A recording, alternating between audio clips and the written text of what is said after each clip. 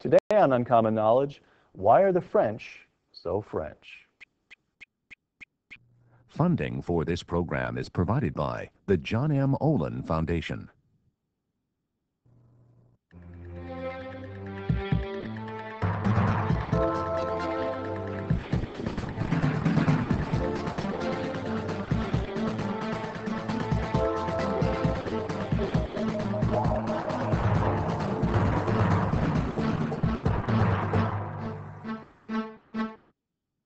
Welcome to Uncommon Knowledge. I'm Peter Robinson. Our show today, two views of France. The Marquis de Lafayette, the French fleet saving the day at Yorktown, the Statue of Liberty, a gift from the people of France to the people of the United States. France, our oldest and one of our closest allies. According to this view of France, the rupture between the United States and France over the war in Iraq represented an anomaly and a terrible shock. There is, however, another view of France, and on this other view, the rupture over the war in Iraq represented just one more instance in a long and contentious relationship. France, our oldest ally, or France, our oldest enemy? Joining us today, two guests. Robert Paxton is a professor emeritus of social sciences at Columbia University. John Miller is national political correspondent of National Review magazine and co-author of the book, Our Oldest Enemy, A History of America's Disastrous Relationship with France. French political philosopher Bernard-Henri Lévy, quote, "I know French anti-Americanism well, a phobic hatred of America conceived of as a region not of the world but of being." He's a French political philosopher after all. "Almost of the soul, lodged in the heart of my country's culture," close quote. Is a phobic hatred of America truly lodged in the heart of French culture? John?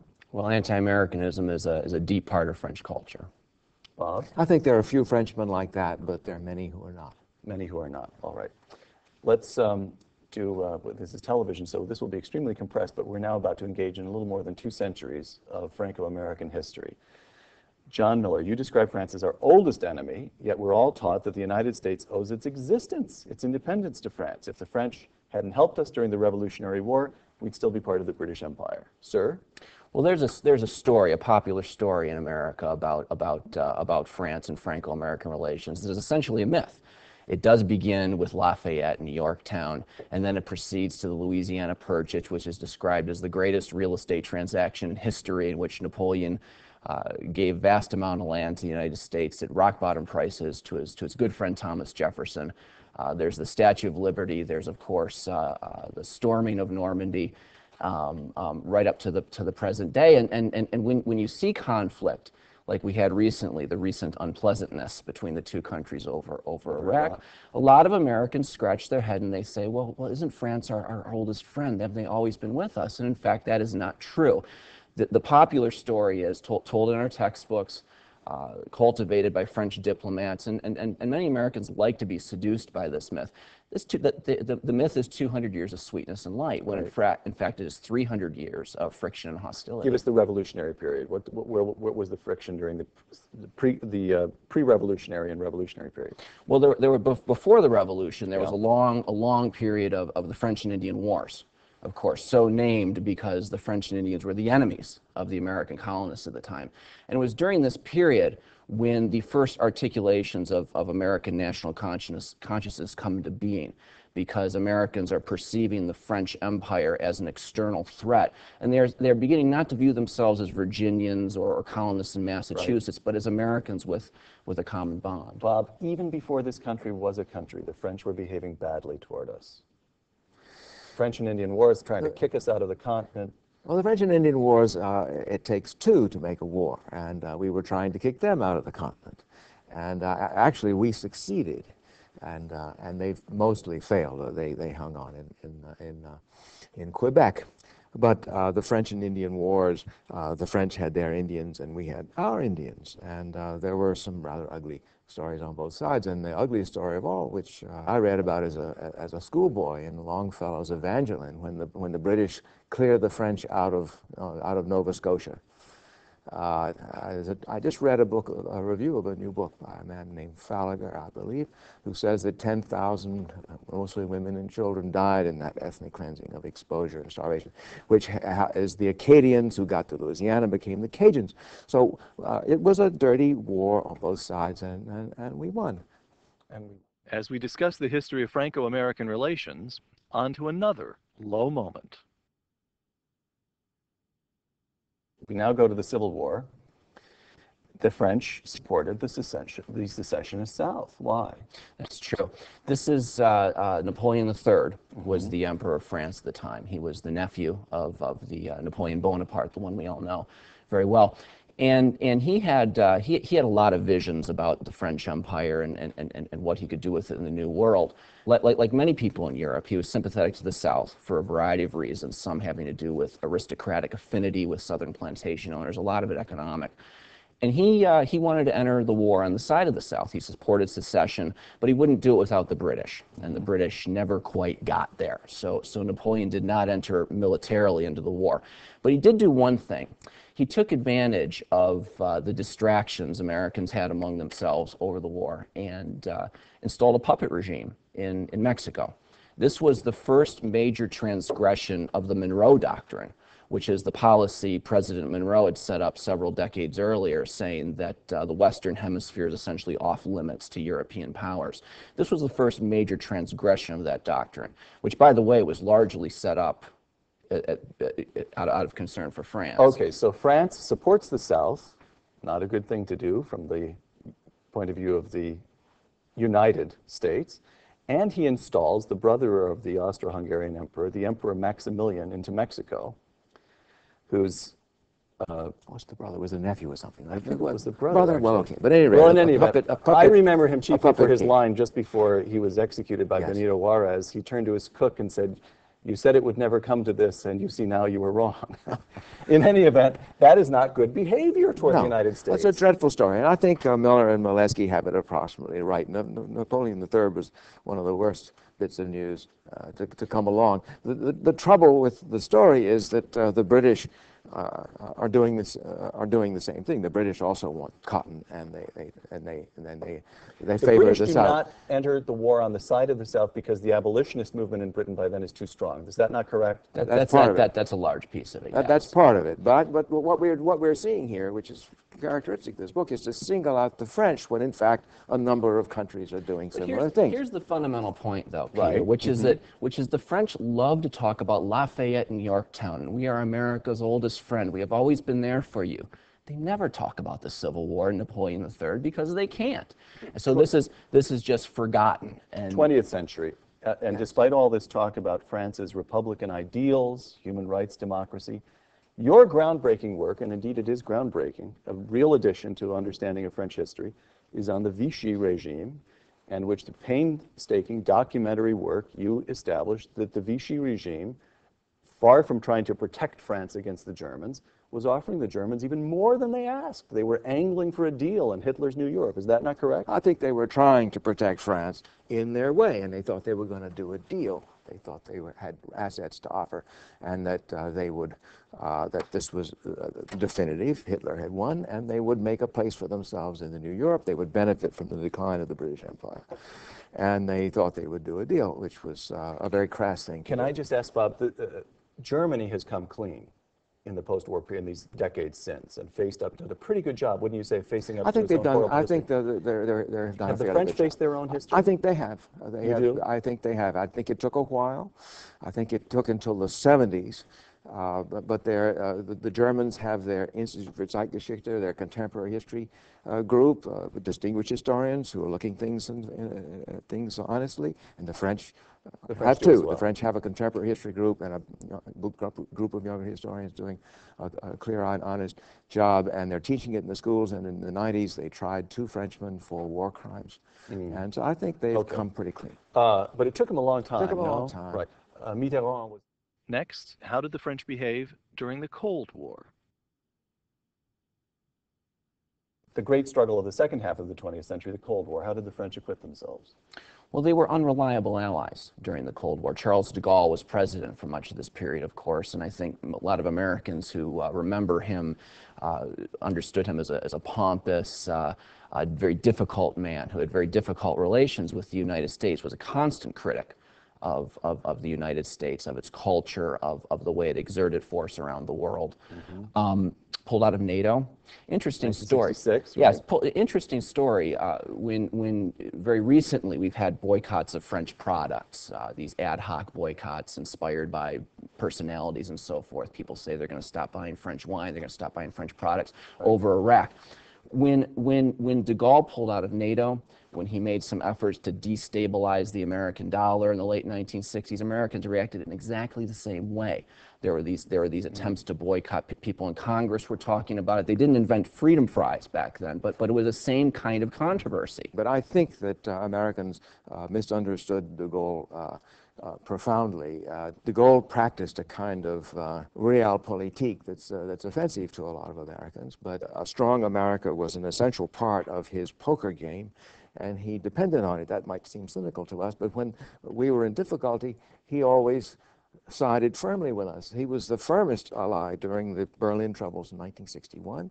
He was the firmest ally during the Cuban troubles in '62. Macmillan went a little wobbly in '61. There was a very famous story of de Gaulle being briefed about the missiles in Cuba. I think it was Dean Acheson, but maybe it was somebody else. Adlai Stevenson. Adlai Stevenson, I'm almost sure. Maybe, I'm not sure, but some eminent personality went over with the pictures and said, "Mr. President, we have these pictures, and we wanted to show it to you." "No," says de Gaulle, "the word of the President of the United States is enough for me." And then there was the period when he was... You know what? He did look. After that meeting was over, Is that true? After that meeting was over, they brought the pictures in and showed him.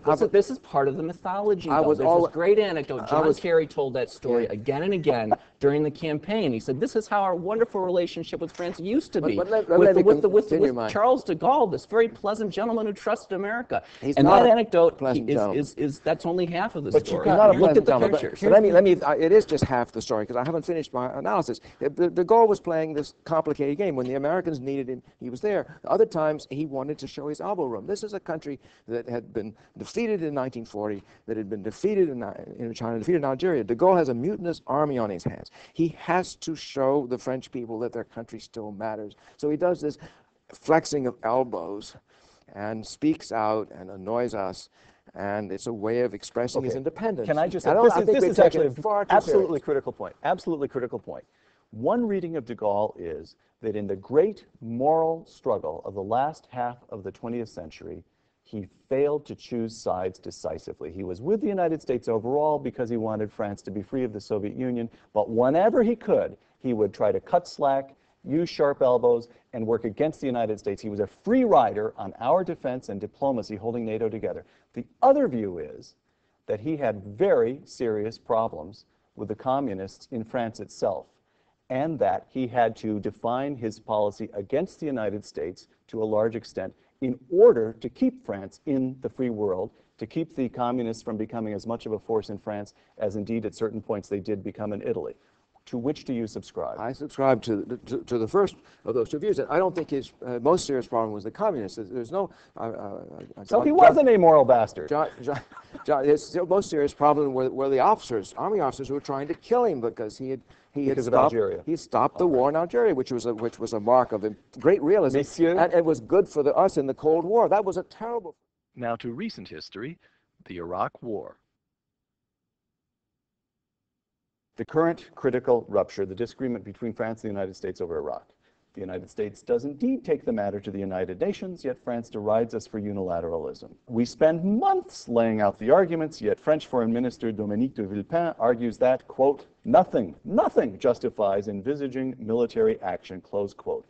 They thwarted us, they were obstructionist, they did nothing but cause trouble, correct? Yes, that's absolutely true. And one of my points is this is the last in a long episode of difficult periods. I mean, President Chirac is a Gaullist. He is a neo-Gaullist. His behavior is very much like what Charles de Gaulle's was. And right now there's a powerful idea in French culture and politics that the United States is not just the lone superpower in the world, but it is a hyperpower. This is their What's word. that French phrase? Hyperpuissance. Right, and the prefix hyper, they mean they intend for it to have all the negative connotations. Not we really. Their associate with- supermarkets no, are called hypermarché. It's not. It's not. they mean out of control. Yeah. It is a power that needs to be constrained, and they view France's purpose in the role today. To what in the world extent, today is to do Bob, that. to what extent does the French opposition to the war in Iraq derive from French domestic politics? The population in France of Muslims is now 5 million, about 8% of the French total population. That's a larger proportion than any other major Western European country. I think it derives from the domestic politics, all right, but I think it reflects French public opinion. Non-Muslim public opinion. The French thought that going to war in Iraq was an extremely bad idea, and there were certainly some self-interests involved. They probably wanted to collect some of their debts, but this responds to French public opinion, which is not different from most of European public opinion, which was that it was a bad idea for the same reasons that Bush Sr. didn't go in, which was it would likely blow the country into 3 parts, bring in Iran and Turkey. You just said that French public opinion is not too different from European public opinion. Consider this. Britain, Spain, Italy, Poland, Hungary all support the war in Iraq. In Germany, Gerhard Schroeder opposes the war, but leaders in the opposition party in Germany make a lot of noise, making it clear that they think this is a terrible mistake, that they still want a very firm alliance with the United States, and that had they been in power, they would have supported the war in Iraq. Only in France, among the major Western European countries, do you have both the total political spectrum. Chirac is, after all, the conservative leader, and he's anti-American, let alone the left is also. The point I'm trying to make is that France is distinctive in its anti-Americanness, in the thoroughness, the purity of its anti-Americanness. Why? What makes the French different from the Europeans? I don't think that's so, by the way. But the public, you said these countries that support the war, their governments support the war, their public opinions are in the majority hostile to it. Spanish public opinion, even British public opinion, Polish public opinion. And there's a 20% in France that support the war. John? This brings us back to the de Gaulle question in an interesting way, is that you can make the case that, well, he was reacting to communists in his own country and he had to do these sorts of things to balance. But Bob makes the case that he's reacting to his own army officers. That he has domestic concerns and he has to balance these different powers during the Cold War.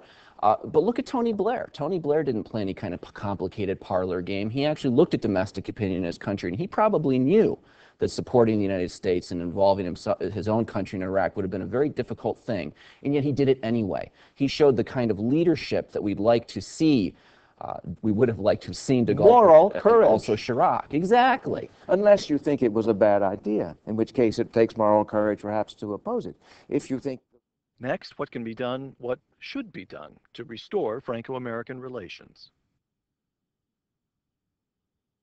How would you advise President Bush and Secretary of State Condoleezza Rice to put the Franco-American relationship back together, or would you, John Miller?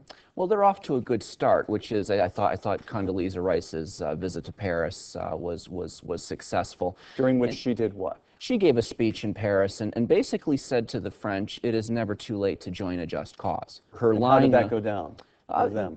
I thought it was a successful visit. Now, I don't know that they're going to send troops to Iraq, and I'm sure they won't, in fact.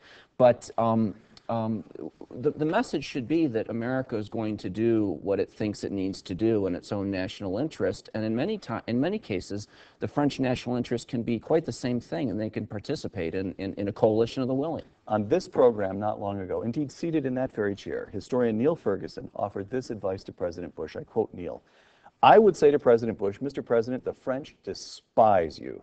They treat you with contempt. Do not expect anything from them.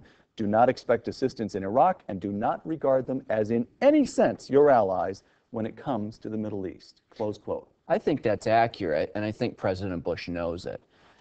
And if you had been seated where you're seated now when Neil said that, what would you have done? Come up out of your chair? Well, I would have said the first half of your reasoning is accurate, and that is that governments, by and large, seek to express the interests of their countries and the will of their citizens, and that's all that we should expect from France. We shouldn't expect them to be our satellites because we help them in the two world wars.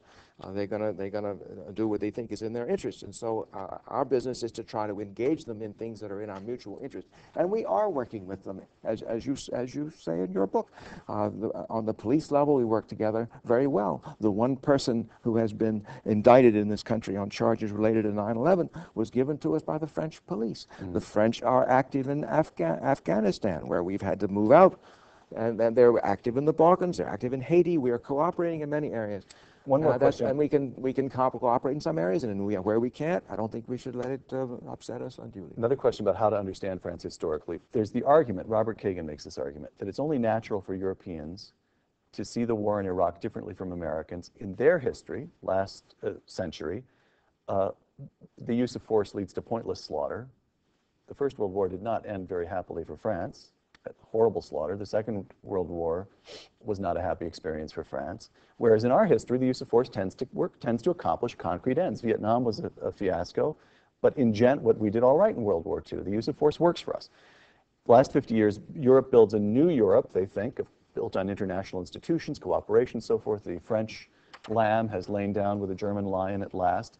Whereas in our experience during the last 50 years, we've had one reason after another to think of ourselves as standing alone or bearing most of the burden, increased sense of our own nationhood. What do you make of that? The French are simply acting as you'd expect them to act based on the last 5, 6, 7 decades of their own experience. Well, I think that's absolutely right. The French have had an awful 20th century. 1,300,000 dead in the First World War. That's 5 times what we lost in the entire Second World War, Atlantic and Pacific theaters combined. And then they had a dreadful Second World War. But they didn't make pacifists out of them. It made pacifists out of the Germans. The French continued to, they fought for 17 years in the colonies after the end of the Second World War. In Indochina, Algeria. And then in Algeria. They turn out on July 14th to watch their soldiers march by, but they don't want to send them just anywhere. They want to plan very carefully where they use force, which seems to me Iraq. Finally, one last question. These days, does France even matter? John Miller, quote, "In the end, it may not even matter whether France is an ally of the United States. As the United States rose to the position of the world's most powerful country, France often has been relegated to the role of a mere irritant," close quote. Does it really matter? The only reason it matters is because they can obstruct and harass through organizations like the UN Security Council. I mean, the problem with Iraq wasn't just a failure to cooperate. It was French obstruction and harassment in this very forum where they did everything they possibly could to get in the way of what America saw was its national interest. They didn't just sit on the sidelines and say, we think maybe this isn't a good idea, but whatever. They got in the way. They threatened the NATO alliance. They attempted to form coalitions with other countries to oppose this. They were adversaries. I think this is very interesting because if you were looking for a real adversary in the Iraq conflict, it would be Turkey. Turkey prevented us from having the Northern Front. And is anybody out there boycotting baklava? I don't think so. The Turks, we just took it. And with the French, it gets our goat. Why? I think we expect too much of them. I think we've got this romantic tale in our heads that we, the white knight, rode off to save them, and they spit in our eye. I think that's the wrong level to put this on. We both seek our national interests, and sometimes we agree and sometimes we don't. But they obstructed us a lot less than Turkey, or even than Germany. The Germans said, we will never support you. The French said, well, let's take 4 more months and maybe we will. Well, de Villepin firmed up the position, though. Turkey had its problems, but to suggest they were a bigger thorn in the side of the United States couldn't have our Northern Front. I think not true. We couldn't have our Northern Front. Well, one of the big conflicts before the war actually began is Turkey requesting defensive equipment through NATO. And for the first time in NATO history, it was ignored because the French got in the way. The French are our cousins. You know why it irks us, because we expect more of them. Well, we think we saved them, and we did it for self-interest. We had this funny idea, and it's also in your book. The First World War, we did help them. Well, we helped them, but it was in our own self-interest, and also in the Second World War. We took us 3 years to get there, and we did it because the Germans were playing around with Mexico, and they were sinking our ships. We don't help them out of charity. We help them out of interest, which is why they helped us in the American Revolution. Let me put it this to you. Prior to the terrorist attacks of 9/11, polls indicated that more than 3/4 of the American people held a favorable view of France. By 2003, that proportion had fallen to just one stinking third. 2/3 of Americans hold an unfavorable view of France. 5 years from now, a year into the administration of a new president, George Bush will be gone. If, to the extent that Bush himself is the irritant, he won't even be there anymore. 5 years from now, what proportion of Americans will hold a favorable view of France? Bob? I have no idea, but let me give you a historical parallel, and that is 1966. General de Gaulle withdrew from the United Command, not from NATO, but from the military command. From the military which is command. an important part of it. 2 years later, Nixon was elected president, and Henry Kissinger, and they admired the realpolitik of de Gaulle. They thought an independent, strong France was better for us in the Cold War than the weak forked republic had been. And de Gaulle needed to come closer to us. Nixon needed to come closer to de Gaulle, and they hit it off. The approval ratings went up. That's one possibility. I have no idea where we'll be in 5 years, but it's been a roller coaster ride, and it could happen again. John? It has been a roller coaster ride. There's a history of Americans forgetting the animosity between the two countries. But I'll answer your question, I'll say 40%. 40%. It'll inch up a bit. All right. Bob Paxton, John Miller, thank you very much. Thank you, Peter. I'm Peter Robinson for Uncommon Knowledge. Thanks for joining us. We welcome your comments on this week's show. Our email address, comments@uncommonknowledge.tv. For more information about Uncommon Knowledge, please visit our website, www.uncommonknowledge.tv.